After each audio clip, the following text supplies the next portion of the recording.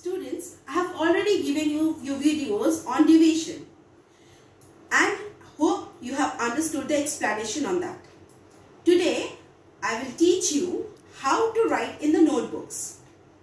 We have already given you in the attachment which question numbers to do. So, you just see here how to do. Chapter 5, division will be written on the top, date, and then you leave that line and give a margin. From outside this margin, you will give a straight margin with the help of the ruler. After that, take out page number 93 of your textbook. Page number 93 of your textbook, maths textbook, not mental maths. So there is divide using the short. You will write the question divide using the short division method on the top of the first line. This is the question.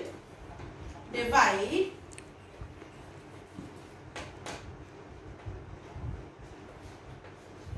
short division method. Short division. Short division method. Short division method. Okay, children? This is short division method. How to write short division method in your notebook. This is the first question. 4, 4, 4. But I am going to tell you number B. You can write number A. So number A, leave one line. Leave one line after writing the question. Number A. So this is 4, 4, 4 divided by 2. How will you write that? 2. Like this way, you can draw 4, 4 and 4. Here is one line. So 2 and here is one line. So 2. You have to read the table of 2. 2 ones are 2. 2 twos are 4. So 2, before what we used to write? We used to write the quotient over here. But now you have to write the quotient here. I have already told you which is divisor, which is dividend, which is quotient and which is remainder. This is the divisor, this is the dividend, this is the quotient. No remainder here. So this is the divisor, dividend and the quotient. 2 twos are 4, again 2 twos are 4 and 2 twos are 4. This is the answer. Short division method. Okay, this is short division method. Number B. Number B can be written beside. You can fold the paper from the middle. So if you fold, the fold will come like this. No need to draw a line. Number B can be written here. So what is the next question? 6, 3, 3 divided by 3. So 3, leave a line for after writing the question. 3, again draw this way. A big shape L. You can draw a L shaped big like this.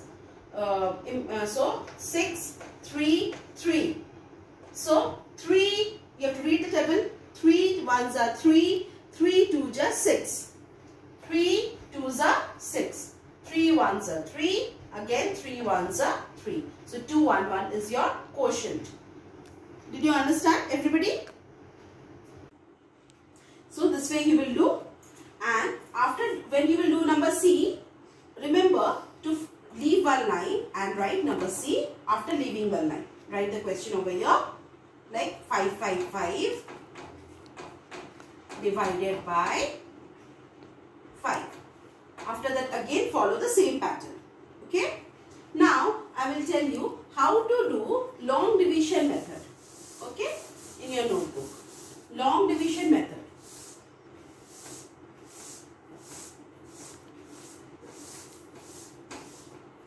Long division method, how will you do? Again, these are your lines of your notebook.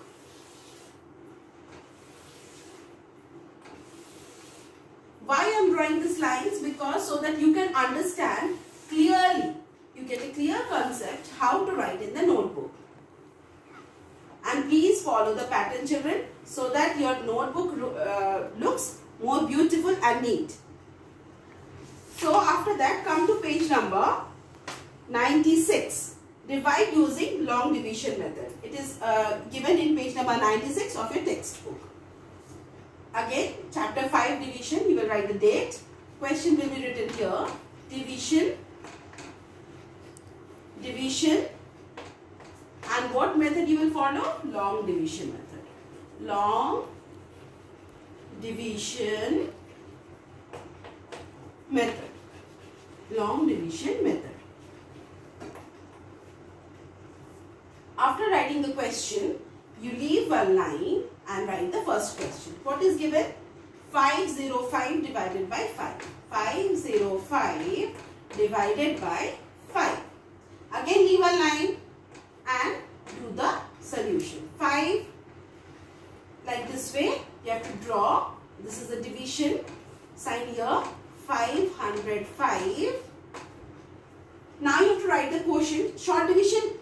In short division, you have written the quotient in the down, in the below.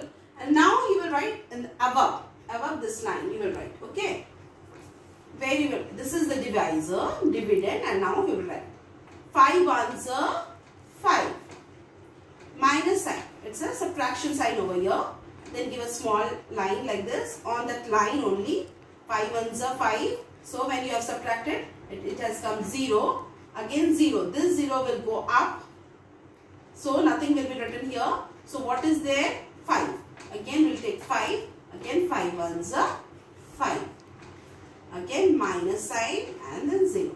So here beside you can write remainder is equal to 0 and quotient is equal to, what is the quotient? 101. This is your answer. Don't write anything beside.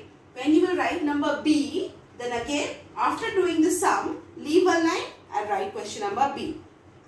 After this, go on. Do you want to see one more example? I am showing you beside here. I am showing you one more example how to do. But you don't write beside, okay children? You will write in the down after leaving one line. Here I am not getting place over here on the board. That is why I am using this side. 636 divided by 3. You know the table of 3. So here leave a line to write the quotient. 3 divided by 3636. That is 636. Read the table of 3. 3 ones are 3. 3 twos are 6. 3 twos are 6. Again subtraction sign over here. Minus is equal to 0. So 3 will come here. Down. This 3 has come down. Now 3 ones are 3. Again 0. Again this 6 is left. So 6. 3 twos are 6. 3 twos are 6. Again 0. So how will you write? Remainder R is equal to 0 and quotient is equal to 2 and 2. This is your answer. Hope you have understood. Following this one, division, you will do in your notebook very neatly all the sums of page number 96 and 93 in your notebook as I have given you in the attachment.